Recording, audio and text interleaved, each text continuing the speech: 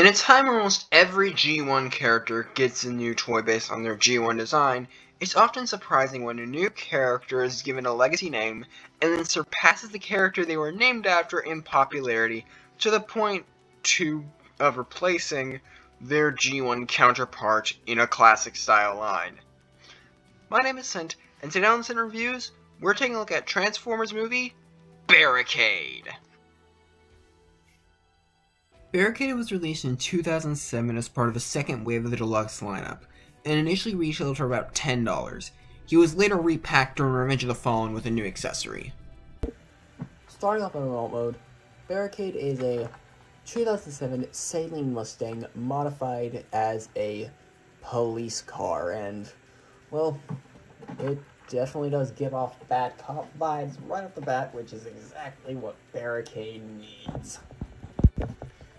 Detailing on this guy is very, very nice, as always with movie figures. You can see intake vents right there on the front, the light bar molded in clear plastic, the little headlights, brush guard, taillights molded in the back, along with the Saline logo back here, as well as the police Decepticon logo, the proper police painted in silver right there, and the ever so iconic "to punish and enslave" right there on the rear fender. Some other details include the 643 car number right there at the roof, as well as right here at the front, and not on the back actually. So yeah. For size comparison, here he is with Cybertron Downshift, fellow muscle car that actually has quite a bit in common with Barricade, actually.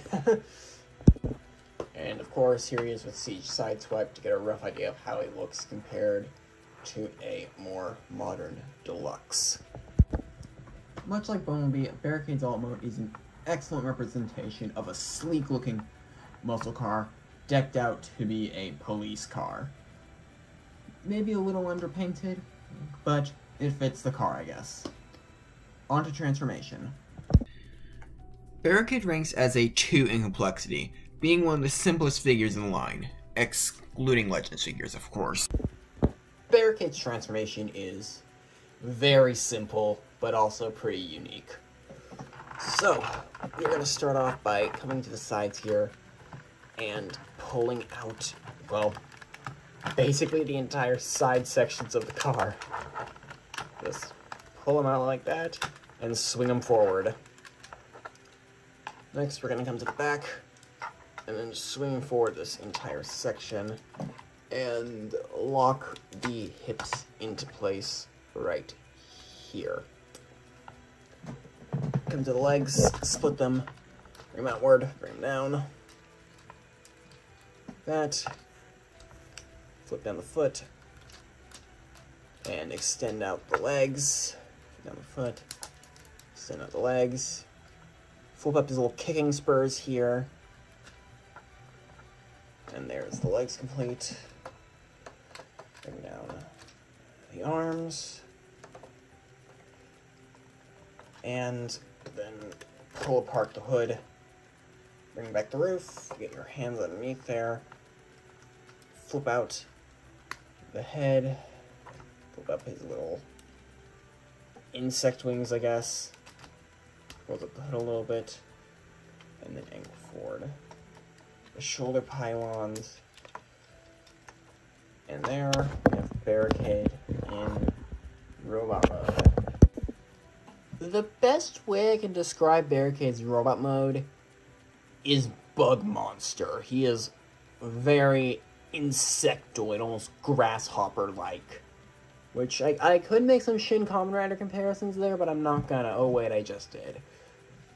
But yeah, overall, a very bug-like looking robot mode. Overall, the mold detailing continues to be great, with some little tech details, some claws molded in there on the inside of the hands. Some little greebles on his legs, arms, Little kicking spurs right there, so he can get someone in the kneecaps. Once again, very insectoid-looking face. It's actually made of a soft rubber-like material for safety reasons. And of course, the wings sticking up right at the back, very bug-like. Now, you may have noticed, Barricade did not have an automorph. In place of an automorph, if you flip down the brush guard right here, you can pull out his grill, as you just saw right there as I fumbled. And if you unfold it here, we've got Frenzy. Yay, Frenzy. Frenzy is really nothing to write home about. He's done up in solid gray. He likes to fall a lot, as you just saw. Some little dots of paint for his eyes. The most interesting thing I can say about Frenzy is that he came in a variety of colors, including blue and red, as well as a forbidden black version, which came in a screen pack where he was permanently glued into Barricade's chest compartment. In the way of other gimmicks, Barricade has what is marketed as a punch, but I'm pretty sure supposed to represent the flail that he used in the movie.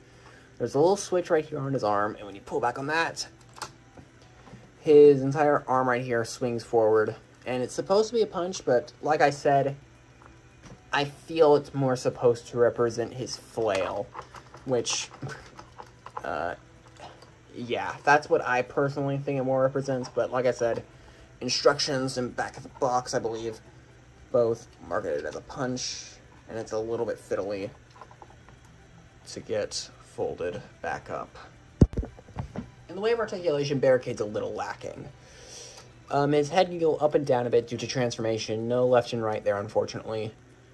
Ball-jointed shoulders, as well as are a bit of a butterfly joint. Pylons are on a ball joint. Simple bend at the elbow, which, bad elbow to show that on, but the other elbow is interestingly ratcheted. The hands can sort of move a bit, as you can see here. So yeah. Ball-jointed hips. The digitigrade legs have double knees. Swivel at the knee, and then a ball-jointed ankle due to transformation. So yeah, a little below average in some places, but not terrible. You can get some good poses out of him. Here he is with downshift, and like I said, these have a surprising amount in common, including a chest-based gimmick, which is rather interesting that there's two muscle cars with a chest-based gimmick. Huh. And then, of course, here he is with Siege Sideswipe, and once again, like with all these movie figures, absolutely dwarfs him. I can transform this thing with my eyes closed now. I've transformed him so many times. Overall, Barricade is just a fun gimmick fest. He might not be exactly great, but between Frenzy and the punch gimmick, and just the fact that he's so fun to just switch between robot and car, I would say this guy's definitely worth a pickup. He's a very fun figure to have. Going from Micromaster to Movie Star, Barricade shows how a big break for a character can completely change how a character is viewed and portrayed in future media. See you guys next time, where we'll be taking a look at our first Voyager class figure from this line.